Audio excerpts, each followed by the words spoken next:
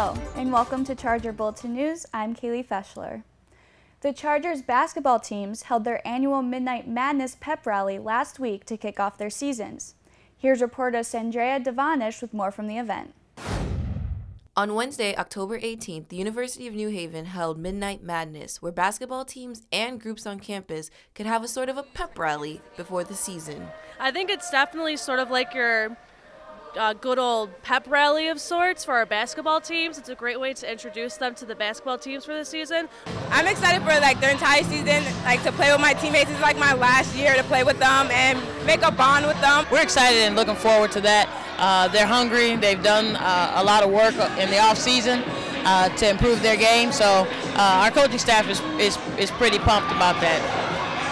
Not only were the teams able to strut their stuff, but so were some of our groups on campus. We got the UNH dance team, we got the Monsoon dance team, we got Elite Step team, we have 5, 6, 7, 8 dance team, and we have our new salsa dance team called Incendio.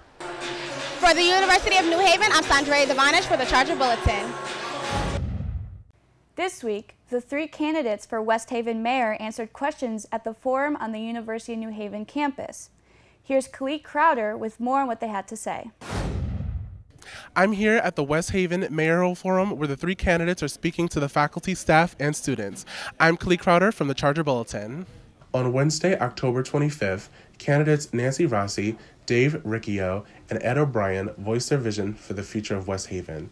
We must work together to make that post road a place where your parents will come and visit, will stay. You're an integral part of the future of West Haven. And you have to be included, and it's something that I believe was lacking, but we are meeting with them on a regular basis and partnering with the UNH in many, many cases.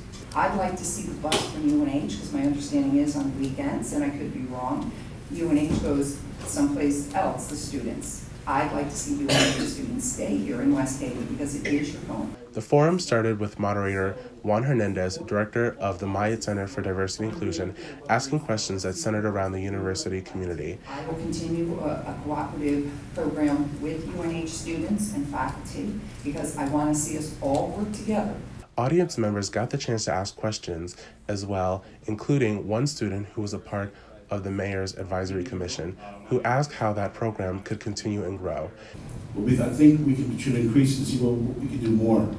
Make sure to involve them in more things that are being going on, not only around the university, but along our shore and in our center. We'll meet with your groups. We'll continue to meet with the groups and meet with other diverse groups in UNH because your involvement is important. You are the end users of a lot of things that are going on in this area and the city of West Haven. For the Charger Bulletin, I'm Khalid Crowder. In addition to the forum, candidate Nancy Rossi, the endorsed Democrat, sat down with reporter Kiana Quinones to talk about how her administration would impact university students. So to start, can you tell me why you think you would be the best leader for West Haven? I believe I'd be the best leader for West Haven because a lot of the problems throughout the city are contingent on the bad financial condition and our deficit growing. And because of this, businesses a lot of times are leery to come here because people have high taxes and they don't pay vendors and things like that. I am a certified public accountant, and I believe my expertise in finance would definitely help, and I also give that kind of advice to business clients right now. And so therefore, because of my education, financial background, I think I would be the best of the 3 candidates to lead West Haven. The University of New Haven announced their new partnership with Fox 61 News this week. Fox 61 will be setting up a bureau on the university campus and will be reporting daily from the studio. Thomas Garrett, chair of the Communications, Film, and Media Studies Department, said, quote, "The exposure for our students to have the real world of 24/7 news, the better their preparation for jobs after graduation will be." End quote.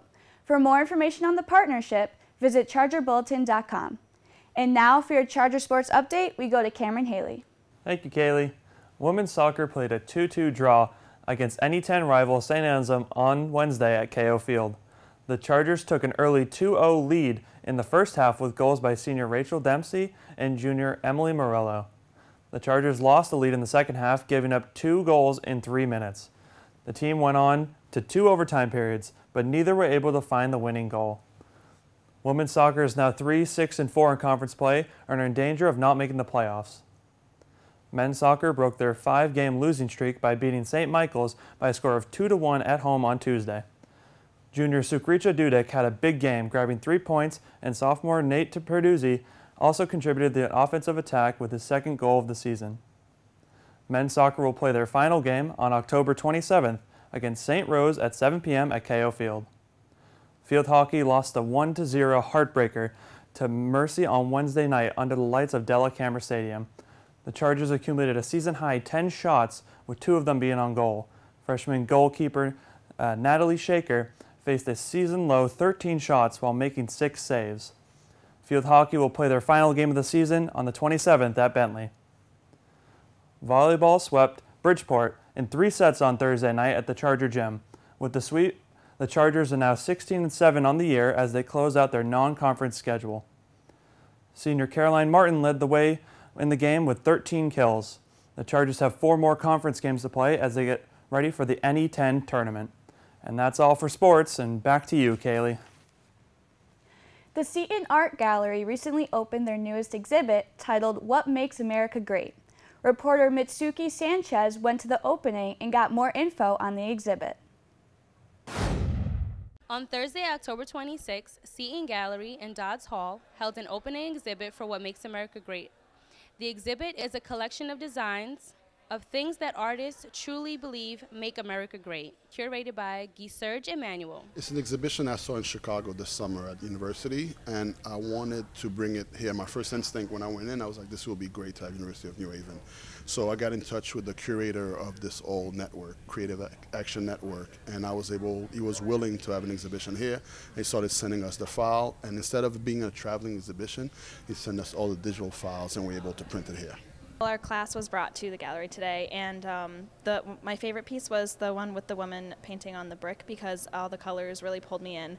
I agree. I liked that one a lot. I think the idea behind it, like saying art makes America great, is like a good saying because everyone can express who they are in a different way. One of the great things about this exhibit is different professors of different departments, political science, communication, journalism, are bringing their students in to look at the exhibit, but also to ask them the question, what makes America great? So this is more like an eye-opener, but also a brain opener, and involves critical thinking. So ask yourself really what makes this country great. I'm Mitsuki Garvey Sanchez reporting for the Charger Bulletin. We end this week with sad news for the university community. Student Connor Bradshaw, a sophomore, was killed in a single car crash over fall break. Connor was a mechanical engineering major from Saratoga Springs, New York. The sheriff's office in Milton, New York, where the accident took place, said the car went around a curve and struck a tree. The crash also killed a second passenger. Connor's family is requesting donations in Bradshaw's memory to the Galway Central School Athletic Department in lieu of flowers. Well, that's all we have for Charger Bulletin News. Make sure to follow us on all social media platforms. For the Charger Bulletin, I'm Kaylee Feschler.